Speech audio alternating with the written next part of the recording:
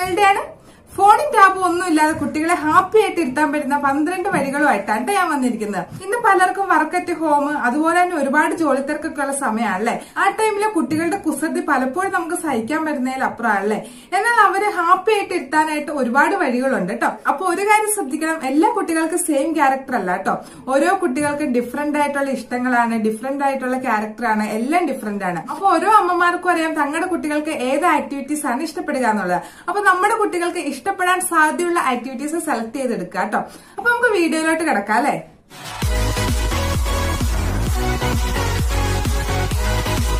അതിലൊന്നാമത്തെ വഴിയാണ് നമ്മുടെ ജോലികളിൽ കുട്ടികളെ ഇൻവോൾവ് ആക്കുക എന്നുള്ളത്. ഫോർ എക്സാമ്പിൾ, നമ്മളിപ്പോ കിച്ചണിൽ ജോലി ചെയ്യുകയാണെങ്കിൽ നമുക്ക് കുട്ടികളെ ഹെൽപ്പിനായിട്ട് വിളിക്കാനായിട്ട് സാധിക്കും. ഒരു 3 വയസ്സിന് മുകളിലുള്ള കുട്ടികളാണെങ്കിൽ ഫ്രിഡ്ജിൽ നിന്ന് അതെടുത്ത് തരൂ, ഇതെടുത്ത് തരൂ എന്നൊക്കെ നമുക്ക് അവരോട് പറയാം. നമ്മൾ പച്ചക്കറികളൊക്കെ മുറിക്കുമ്പോഴാണെങ്കിൽ ഇത് എന്ത് പച്ചക്കറിയാണെന്നൊക്കെ അവർക്ക് പറഞ്ഞു കൊടുക്കാം. അപ്പൊ കുട്ടികൾ ഈ വെജിറ്റബിൾസ് ഒക്കെ ആദ്യമായിട്ടാണ് കാണുന്നത്. അവർക്ക് ഇതൊക്കെ ഒരുപാട് ഇൻട്രസ്റ്റ് ഉള്ള കാര്യം തന്നെയാണ് കേട്ടോ. അതുപോലെ തന്നെ നമ്മളൊരു റൂം ഓർഗനൈസ് ചെയ്ത് വെക്കുകയാണെങ്കിൽ ആ റൂമിലുള്ള ഓരോ സാധനങ്ങളും കുട്ടികളെയും കൂടെ കാണിച്ചു കൊടുക്കാം. അതെടുക്കൂ, ഇതെടുക്കൂ എന്നൊക്കെ നമുക്ക് കുട്ടികളോട് പറയാം.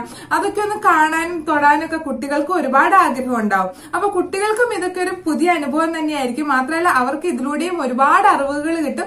അപ്പൊ നമ്മൾ ചെയ്യുന്ന എല്ലാ ജോലികളിലും കുട്ടികളെയും കൂടെ ഇൻവോൾവ് ആക്കുക. ഒരു 2 വയസ്സിന് മുകളിലോട്ടുള്ള കുട്ടികൾക്ക് പറ്റിയൊരു ആക്ടിവിറ്റി ആണ് കേട്ടോ ഇത്. രണ്ടാമത്തെ ഒരു വഴിയാണ് ആക്ടിവിറ്റി ടോയ്സ്. സാധാ ടോയ്സിനേക്കാളും കുട്ടികൾക്ക് ഒരുപാട് ഇഷ്ടപ്പെടുന്ന ആക്ടിവിറ്റി ടോയ്സ് ആട്ടോ.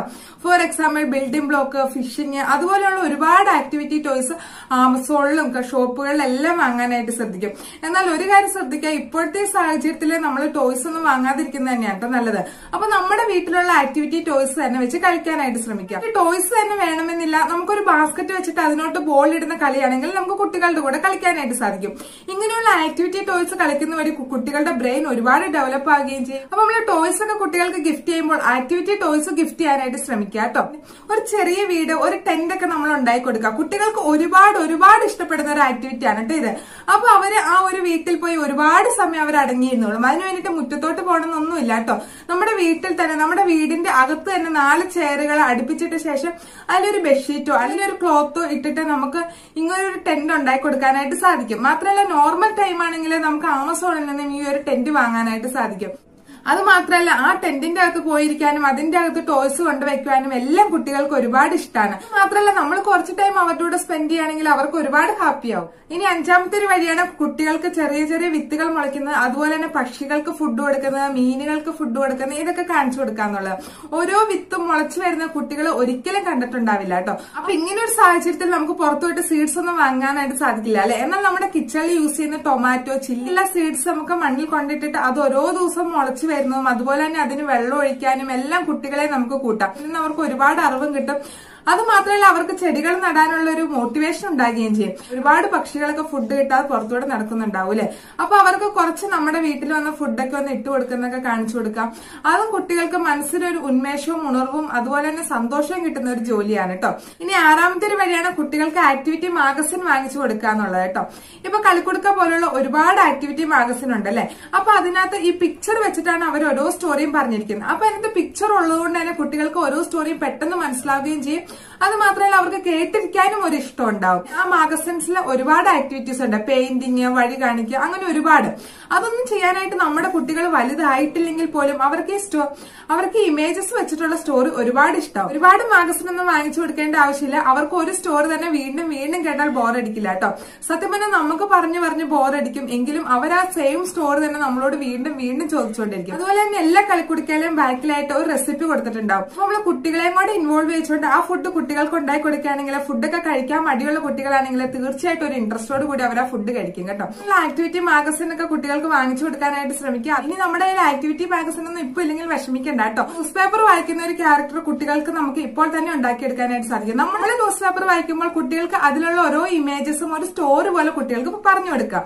അപ്പൊ ന്യൂസ് പേപ്പർ വായിക്കാനുള്ള ഇഷ്ടം കുട്ടികൾക്ക് കൂടും. അവർ എത്ര വലുതായാലും ന്യൂസ് പേപ്പർ വായിക്കുകയും ചെയ്യും. അപ്പൊ നമ്മുടെ വീട്ടിൽ നമ്മൾ എന്താ ചെയ്യുന്നതെന്ന് വെച്ചാൽ, ഞാൻ രാവിലെ കിച്ചണിൽ ബ്രേക്ക്ഫാസ്റ്റ് ഉണ്ടാക്കാൻ ഉണ്ടാക്കുമ്പോൾ ഹസ്ബൻഡും മോനും കൂടെ ന്യൂസ് പേപ്പർ വായിക്കും. ആദ്യമൊക്കെ അവന് ബോറായിരുന്നു. ആദ്യമൊക്കെ അവൻ ന്യൂസ് പേപ്പർ മടക്കും, അവൻ കീറിക്കളി അങ്ങനെയൊക്കെ ചെയ്യും. ഒരാഴ്ചക്കുള്ളിൽ തന്നെ അവനും ആ ന്യൂസ് പേപ്പർ ഇതെന്താണെന്നൊക്കെ ചോദിച്ച് അവനും ആ ന്യൂസ് പേപ്പർ വായിക്കാനായിട്ട് തുടങ്ങി.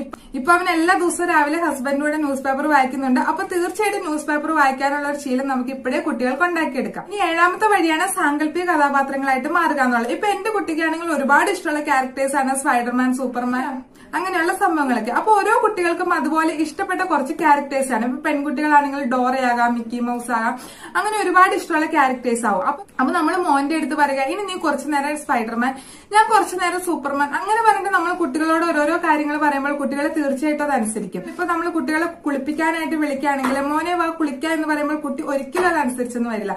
അവൻ വാശി പിടിക്കും, അവൻ കരയും, അങ്ങനെ എല്ലാം ചെയ്യൂലേ. സ്പൈഡർമാൻ വാ സൂപ്പർമാൻ കുളിപ്പിക്കാം, സ്പൈഡർമാൻ എങ്ങനെയാ കുളിപ്പിക്കുന്നതെന്ന് സൂപ്പർമാൻ കാണിച്ചു തരാം, നമുക്ക് സ്പൈഡർമാനും സൂപ്പർമാനും കളിക്കാം, അങ്ങനെയൊക്കെ പറഞ്ഞ് കുട്ടികളെ വിളിക്കുമ്പോൾ അവർ തീർച്ചയായിട്ടും ഒരു ഇൻട്രസ്റ്റോട് കൂടി ഓടി വരും. അങ്ങനെ ഫുഡ് കഴിക്കുമ്പോഴും എല്ലാം സൂപ്പർമാൻ, സ്പൈഡർമാൻ അങ്ങനെയുള്ള സാങ്കല്പിക കഥാപാത്രങ്ങളായി മാറുക. അതുപോലെ തന്നെ നമ്മൾ ഫ്രീ ആയിട്ടിരിക്കുന്ന ടൈമിലും ഇങ്ങനെ സാങ്കല്പിക കഥാപാത്രങ്ങൾ വെച്ച് കളിക്കാനായിട്ട് സാധിക്കും. അതുപോലെ മാസ്കുകൾ വെച്ചിട്ടും കളിക്കുന്ന കുട്ടികൾക്ക് ഒരുപാട് ഇഷ്ടമാണ്. മാസ്കുകൾ വാങ്ങണമെന്നൊന്നുമില്ല, നമുക്ക് വീട്ടിൽ തന്നെ ഉണ്ടാക്കുന്നതാണ്. നമ്മൾ ഒരുപാട് നന്നായിട്ട് ഉണ്ടാക്കണമെന്നൊന്നുമില്ല, നമ്മൾ റഫായിട്ട് ഉണ്ടാക്കിയാലും കുട്ടികൾക്ക് അത് ഒരുപാട് ഇഷ്ടമാവും. അപ്പൊ തീർച്ചയായിട്ടും ഇങ്ങനെ മാസ്കുകളൊക്കെ വെച്ച് കുട്ടികളുടെ കൂടെ ഒരുപാട് ടൈം കളിക്കാനായിട്ട് ശ്രമിക്കുക. 8ാമത്തെ ഒരു വഴിയാണ് എന്തെങ്കിലും സാധനങ്ങളൊക്കെ ഒളിപ്പിച്ച് വെച്ചിട്ട് നമ്മൾ അവരുടെ അടുത്ത് കണ്ടുപിടിക്കാനായിട്ട് പറഞ്ഞ് നമുക്ക് കളിക്കാനായിട്ട് സാധിക്കും.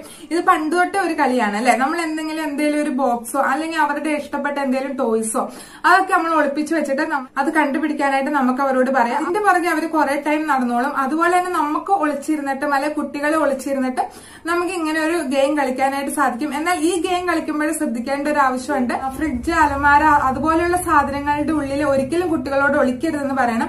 അപ്പൊ ഇങ്ങനെയുള്ള ഗെയിമൊക്കെ നമ്മൾ വീട്ടിൽ കളിക്കുന്നത് വഴി നമ്മൾ ഇങ്ങനെയുള്ള കാര്യങ്ങളൊക്കെ കുട്ടികൾക്ക് പറഞ്ഞു കൊടുക്കുമ്പോഴും അവർ ഫ്രണ്ട്സിന്റെ കൂടെ കളിക്കുമ്പോഴും ഇങ്ങനെയുള്ള കാര്യങ്ങളൊക്കെ ശ്രദ്ധിക്കും. നമുക്ക് ഒരുപാട് അപകടങ്ങൾ ഒഴിവാക്കാനായിട്ട് സാധിക്കും അല്ലെ.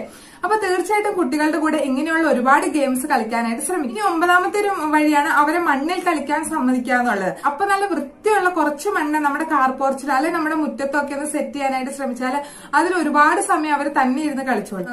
അപ്പൊ ഒരു കാര്യം ശ്രദ്ധിക്കുക, കുട്ടികൾക്ക് നല്ല വൃത്തിയുള്ള മണ്ണ് കൊടുക്കുക. അതുപോലെ തന്നെ കുട്ടികളോട് ഈ മണ്ണ് വായിലിടരുത്, അങ്ങനെയുള്ള കാര്യങ്ങൾ പറഞ്ഞ് മനസ്സിലാക്കുക. 2 വയസ്സിന് മുകളിലുള്ള കുട്ടികൾക്ക് പറ്റിയ ഒരു ആക്ടിവിറ്റി ആണ് കേട്ടോ ഇത്. ഇനി 10ാമത്തെ വഴിയാണ് കുട്ടികളെ വെള്ളത്തിൽ കളിക്കാനായിട്ട് സമ്മതിക്കുക എന്നുള്ളത്. എല്ലാ കുട്ടികൾക്കും വെള്ളത്തിൽ കളിക്കാനായിട്ട് ഒരുപാട് ഇഷ്ടമാണ്. കുട്ടികൾക്ക് മാത്രമല്ല നമുക്കും വെള്ളത്തിൽ കളിക്കാൻ ഒരുപാട് ഇഷ്ടമാണ് അല്ലെ. അപ്പൊ നമുക്ക് അവർക്ക് കുറച്ച് ബോട്ടിൽ വെള്ളം എടുത്തിട്ട് വേറൊരു ബോട്ടിലിനോട്ട് ഒഴിക്കുന്ന ആക്ടിവിറ്റീസ് കൊടുക്കാം. ഇങ്ങനെ 2 ബോളോ വെള്ളത്തിനകത്തിട്ട് കളിക്കുന്ന ആക്ടിവിറ്റീസ് കൊടുക്കാം. അതുപോലെ വെള്ളത്തിനകത്ത് തന്നെ നമുക്ക് ഒരുപാട് ആക്ടിവിറ്റീസ് കൊടുക്കാനായിട്ട് സാധിക്കും. അപ്പൊ അങ്ങനെ കാർ പോർച്ചിലോ അല്ലെങ്കിൽ നമ്മുടെ സിറ്റ് ഔട്ടിലൊക്കെ കുറച്ച് വെള്ളം വെച്ചിട്ട് കുട്ടികളെ കളിക്കാനായിട്ട് സമ്മതിക്കുക കേട്ടോ. എന്നാൽ ചില കുട്ടികൾക്ക് വെള്ളത്തിൽ കളിച്ചാൽ അപ്പൊ തന്നെ പല അസുഖങ്ങളൊക്കെ വരൂലേ. അപ്പൊ അങ്ങനെയുള്ള കുട്ടികൾക്ക് ഇങ്ങനെ ഒരു ഗെയിം കൊടുക്കാതിരിക്കാട്ടോ. അടുത്തായിട്ട് കുട്ടികൾക്ക് ഇഷ്ടപ്പെടുന്ന ഒരു ആക്ടിവിറ്റിയാണ് ക്രാഫ്റ്റുകൾ. നമ്മൾ ഒരുപാട് വലിയ ക്രാഫ്റ്റ് വർക്കുകളല്ല, ചെറിയ ചെറിയ ക്രാഫ്റ്റുകളൊക്കെ ചെയ്യിക്കാനായിട്ട് ശ്രമിക്കണം. സ്റ്റോണും മുത്തൊക്കെ വെച്ചിട്ടുള്ള ക്രാഫ്റ്റുകൾ മാക്സിമം ഒഴിവാക്കണം. കാരണം അതെല്ലാം അവരുടെ മൂക്കിലും വായിലൊക്കെ പോകാനുള്ള ചാൻസ് ഉണ്ടല്ലേ. അപ്പോൾ നമ്മൾ കുട്ടികൾക്ക് വേണ്ടി ക്രാഫ്റ്റ് വർക്കുകൾ തിരഞ്ഞെടുക്കുമ്പോൾ സിമ്പിളായിട്ടുള്ള ക്രാഫ്റ്റ് വർക്കുകൾ തിരഞ്ഞെടുക്കാനായിട്ട് ശ്രദ്ധിക്കണം. എപ്പോഴും പേപ്പർ മാത്രം വെച്ചിട്ടുള്ള ക്രാഫ്റ്റ് വർക്കുകൾ തിരഞ്ഞെടുക്കുന്നതായിരിക്കും നല്ലത്. പേപ്പർ വെച്ചിട്ട് നമ്മൾ വീട്ടിലുള്ളവരുടെ രൂപങ്ങൾ ഉണ്ടാക്കാനായിട്ട് പറയാം. അതുപോലെ തന്നെ പൂക്കൾ ഉണ്ടാക്കാനായിട്ട് കുട്ടികളെ പഠിപ്പിക്കുക. അങ്ങനെ ഒരുപാട് പേപ്പർ വെച്ചിട്ടുള്ള ക്രാഫ്റ്റ് ആക്ടിവിറ്റീസ് നമുക്ക് ചെയ്യാനായിട്ട് സാധിക്കും. ഇതെല്ലാം കുട്ടികൾ ഒരുപാട് എൻജോയ് ചെയ്യുന്ന ആക്ടിവിറ്റീസ് ആണ് കേട്ടോ. അപ്പൊ ഞാൻ ഈ ആക്ടിവിറ്റീസ് ഒക്കെ പറഞ്ഞിരിക്കുന്നത് എന്റെ മോനെ ബേസ് ചെയ്തിട്ടാണ്. ഓരോ കുട്ടികൾക്കും ഓരോരോ ഇഷ്ടങ്ങളും അതുപോലെ തന്നെ ഓരോരോ ക്യാരക്ടേഴ്സും ആണ്. അപ്പൊ അവരുടെ അമ്മമാര് തെരഞ്ഞെടുക്കുക ഏതാണ് തങ്ങളുടെ കുട്ടിക്ക് ഇഷ്ടം എന്നുള്ളത്. അപ്പൊ ഇന്നത്തെ എന്റെ വീഡിയോ ഇഷ്ടമായി ഞാൻ കരുതുന്നു. എന്റെ ചാനൽ സബ്സ്ക്രൈബ് ചെയ്യാത്തവരാണെങ്കിൽ ഒന്ന് സബ്സ്ക്രൈബ് ചെയ്യുക. ഞാൻ ഇനിയും പുതിയ വീഡിയോസ് ഒക്കെ ആയിട്ട് വരാം. ഞാനിടുന്ന വീഡിയോ പെട്ടെന്ന് കിട്ടാനായിട്ട് സബ്സ്ക്രൈബ് ചെയ്തതിനു ശേഷം അടുത്തുള്ള ബെല്ലൈക്കൺ കൂടി ഒന്ന് പ്രസ് ചെയ്യുക കേട്ടോ. അപ്പൊ ഇത്രയും നേരം എന്റെ വീഡിയോ കണ്ടതിന് എല്ലാവർക്കും